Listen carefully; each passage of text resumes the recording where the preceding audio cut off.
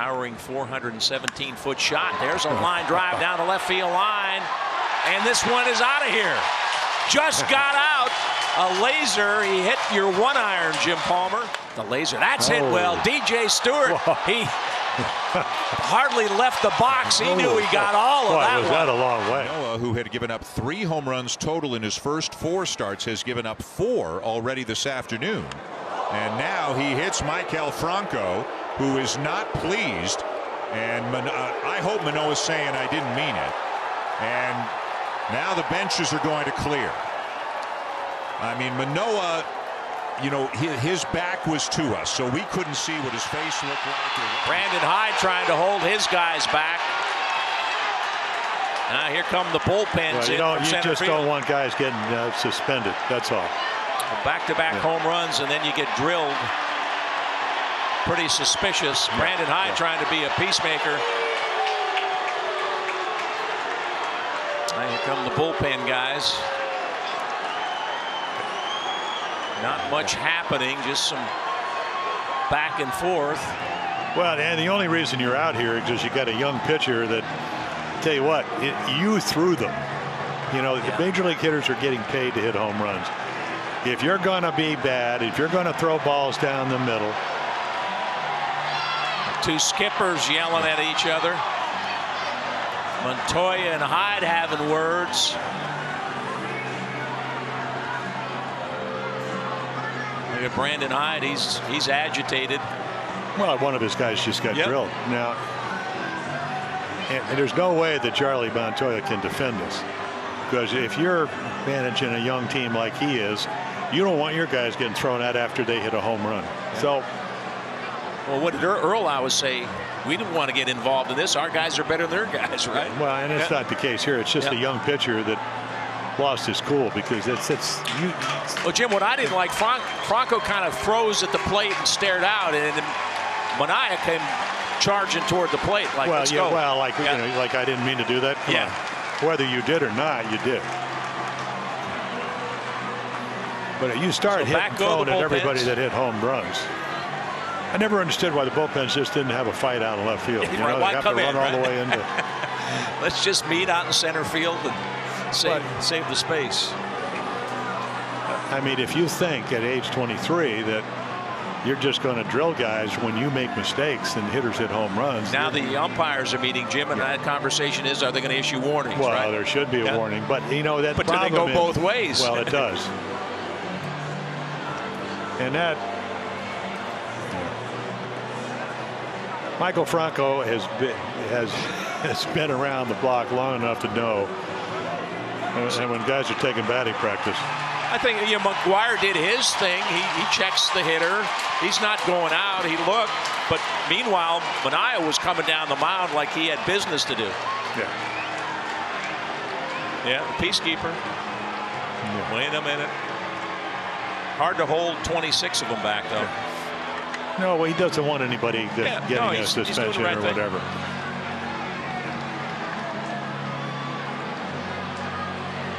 I don't think they threw him out, because you can never. Oh yeah, maybe they did. He's been ejected. Well, I don't like this either. Yeah, you but can't read minds. He's gone. Now, did it happen? Was it the pitch or something after? Nope, I think they just thought that he threw at him. So not only does he get thrown out, he's actually going to get suspended because of that. That's just the way the league rules are. But, you know, again, Alek, you hit him, and it looked pretty obvious. So. Well, it's also suspicious when two guys just took you out, too, and then the next guy gets drilled.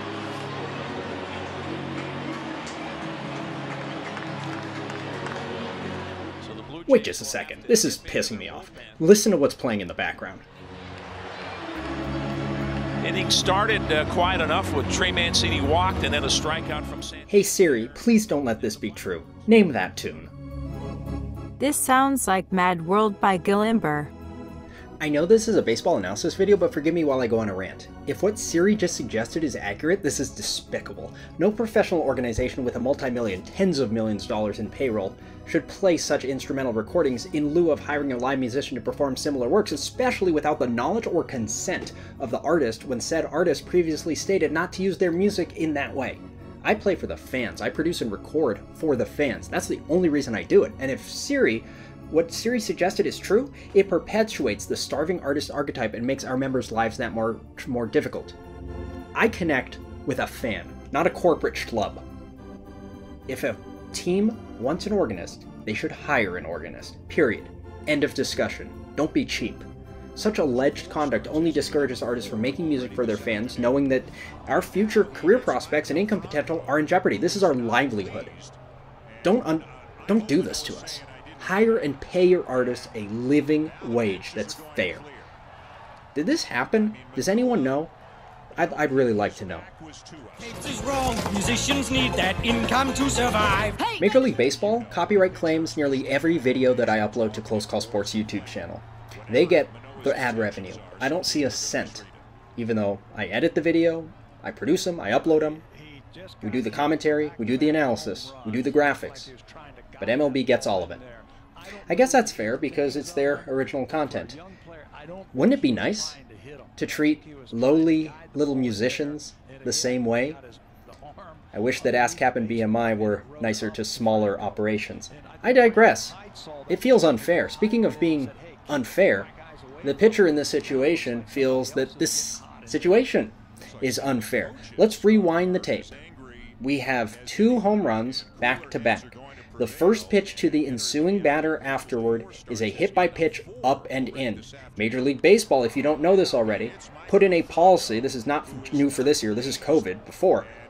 Umpires can't unilaterally throw the pitcher out or warn them right away. They have to get together as a crew first. But before that can happen, the bench is clear. I mean, Manoah, you know, his back was to us, so we couldn't see what his face looked like or what he was saying. The first visual thing to notice is the teams are separated. Blue Jays on the left, Orioles on the right. You want to separate both sides. It's always a good idea to do that because there's less likelihood of animosity that way. The bullpens running in is just dumb because they have to use the same bullpen gate and they're not even involved in the original dispute, but Major League Baseball lets it happen, so here we are. But this is a rather routine baseball nothing meeting in the middle of the field until Charlie Montoya says something and reignites the whole thing, and then the umpires actually do have to go to work. Underneath the baseball, and it rode up to Franco. And I think Brandon Hyde saw that too, because Hyde went in and said, hey, keep my guys away from him. Now it looks like somebody else is getting hot in there. It looks like some of the coaches are as angry as anybody, and cooler heads are going to prevail and get everybody out of there, hopefully, before it escalates any further. And now Charlie Montoya's a little bit heated. I think he's in conversation with Brandon Hyde, his counterpart. But again, we don't know what Manoah's facial expression was or what he is saying. But as long as this game has been around, if a pitcher starts walking in towards the plate, people are going to take it the wrong way. So now that everything calms down, the umpires can get together and talk about the intentional pitch at batter rule. There are several outcomes. Number one, if they felt that the thing was intentional, they can either throw the pitcher out or the pitcher and the manager at the same time from the game. That's without warnings. 2, if they felt it was intentional, they can warn both sides that the next such event will result in an ejection of the manager and the pitcher.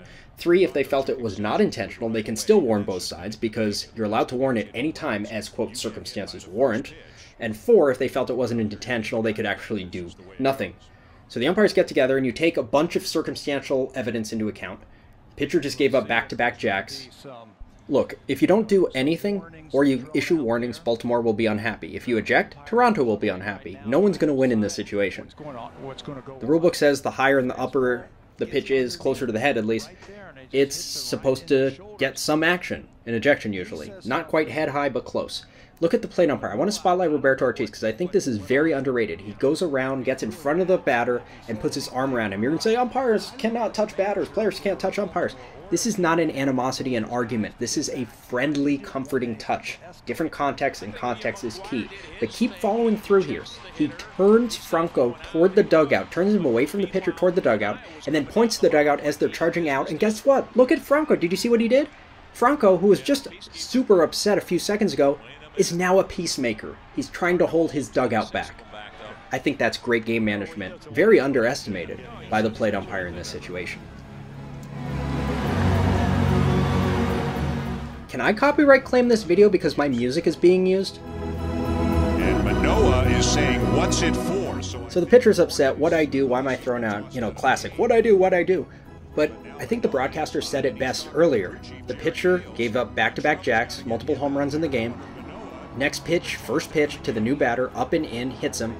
And then the pitcher starts doing a beeline, animated, confrontational posture toward home plate. You add all of that evidence together, and you throw him out because it looks like an intentional pitch at batter violation. His delivery and missed where he wanted to throw the baseball. I don't think he was trying to hit him at all.